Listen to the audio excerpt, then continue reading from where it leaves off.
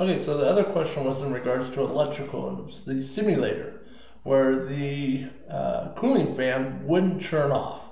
So what we're going to do is we're going to go through that exercise together. Right now it's 5:45, so you still have time to turn it in. This way, if you need help, you got this video.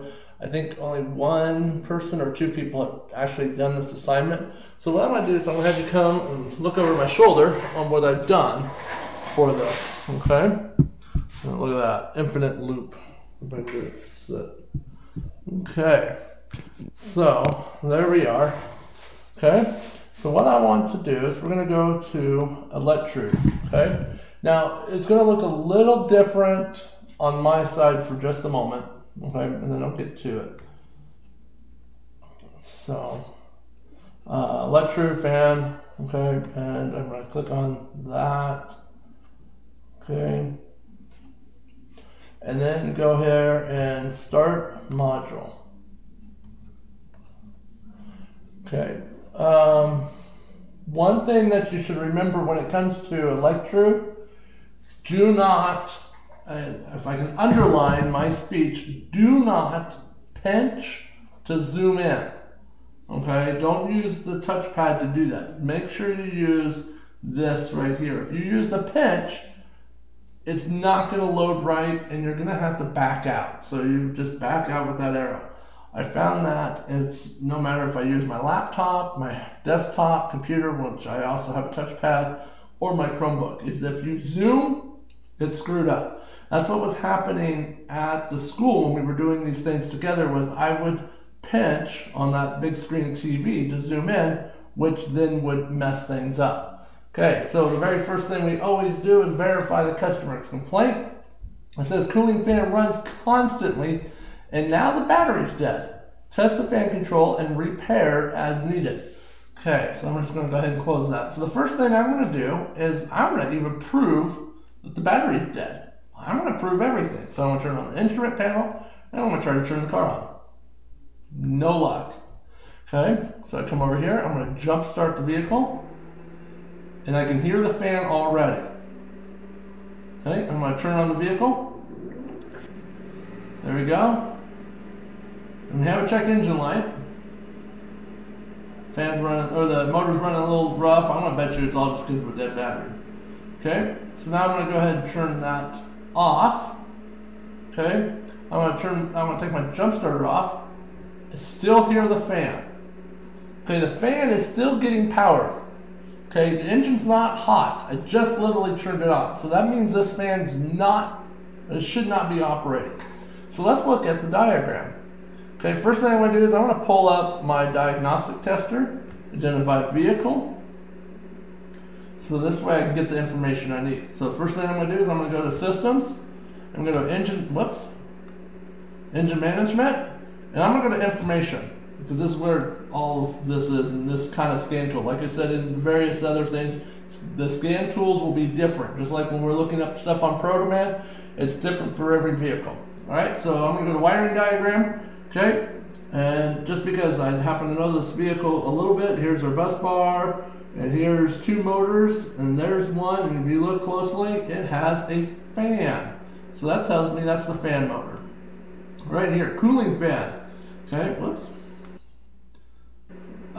Supply voltage 11 to 14, so whatever the battery has, a resistance of 1, and then if I scroll down, it will show me where it is as well. Okay, so I can move this out of the way. Now I'm not going to pinch, I'm going to use the little plus symbols, and now I can drag. I can hear it really loud. Now I don't want to work on this fan while there's still power, so I'm going to disconnect this. Okay, fan turned off, so that means there's some reason it's getting power no matter what. So there's two things that will tell the fan to turn on: the thermostatic control or the relay. So let's test them. So let's go to thermostatic control, which is right here on this one. So we're going to go back and we can go down to legends, or we can just follow the diagram. And see, there's motor, ground, relay, and that's it. So that's everything that we need. So here is where the fan cooler is on the thermostatic control. So let's go ahead and measure the resistance. I like to start with that one. So I'm going to pull up my multimeter. I'm going to disconnect the connector, I'm going to take my ground lead, I'm going to drop it on that pin. It doesn't matter because we're just measuring resistance on a motor. Okay, I'm going to turn it on. I'm going to go down to 200 on my ohms. Whoops, I got to turn it. Okay, I'm sitting at 129 ohms of resistance. That is within my specifications. All right, so that's fine. So I'm going to go ahead and put that way, put that back. Okay, so what else was on that diagram? So we go from the motor. Well, we have the relay. Let's click on that. Fan relay. It's a 4-blade system. Okay. It has a coil resistance of 45 ohms, battery voltage, and here it is. Now, just so you know, this is the gate. Okay. Power comes in, goes out, and then this has power, and that one is the pulley. So when power comes to this one, it pulls the little switch closed, and then these are connected. Okay, that's how the relay works. It's just a switch. Okay, and it tells us that it is right here. Okay, and if we go back to the diagram, it will say K1 right there if you can see it. Okay, so I'm going to go back to this. I'm going to go ahead and I'm going to zoom in just a little bit more. There we go. There's K1. Okay, I'm going to go ahead and pull the resistor or the coil out. Sorry, not coil, relay. I'll get it there.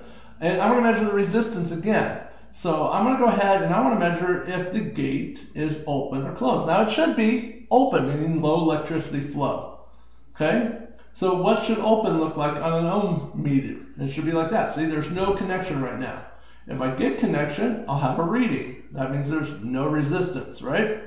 So I should have something looking like that between peg 2 and 3. Now, how did I get that information? Well, if you look right here, I wish we can zoom in. Let's see if I can just enlarge this. There we go. See, electricity comes into 2. The electricity comes into 1 when it's actuated by the switch here on line 1. Okay, and then that goes to ground, and this confirms it. So then electricity goes from 2 to 3. So right now it should be open, meaning no electricity flow. So let's go back. I'm going to just shrink that back down.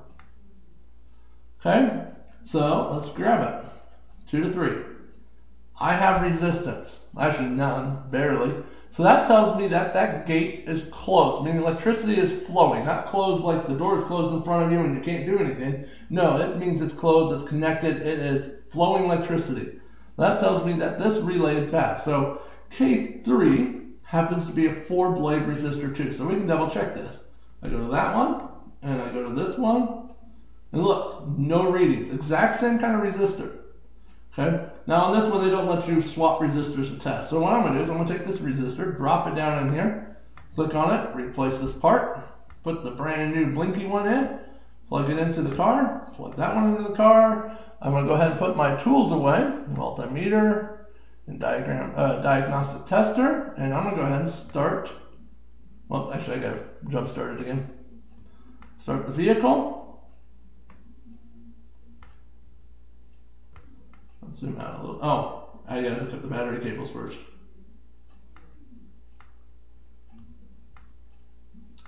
That makes it helpful. That's why it's. There we go. Now we hook up the tester, jump start it. Okay, check engine lights off. Motor's got it running fine. I'm gonna put my jump starter away. Okay, now what I'm gonna do is I'm gonna turn the motor off, and the fan should turn off too. Okay, fan's not running, so we've solved the problem. So we go over here, we go to our work order. Okay, the failure resolved, verified repairs, diagnosed work complete. I'm going to do right here. Now remember, you got to write it up, because if you don't write it up, it does not. You won't get paid for it, especially on a real system. So I verified. Customer. Yeah, I'll worry about spelling later. Try starting.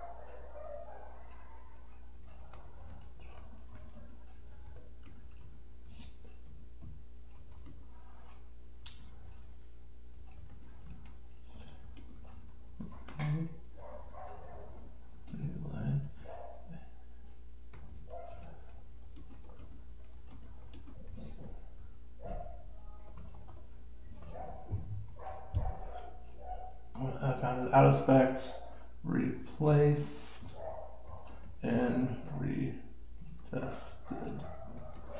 Okay, so obviously beyond my spelling errors. Okay, and then I'm done. And this is where I would take a screenshot and submit it. Okay. So there we go. That is the complete job. Okay, and we hit up invoice. It cost me, the customer, $70. So this is what I want to see when you guys turn it in. I want to see an invoice and this, and then you just take a screenshot. Okay, and then turn in the screenshot for this assignment. All right, that should be it. So yeah. If you have any other questions, just ask, okay? I don't mind helping out because I know this is completely different. I don't get to sit there and help you. Oh my gosh, it's this. Biggest thing right now with Electude on that simulator, do not pinch, okay? That messes it all up. All right, so there you go. Thank you very much. I will see you guys on, let's see here, today's Sunday, so Monday. I'll see you guys Monday.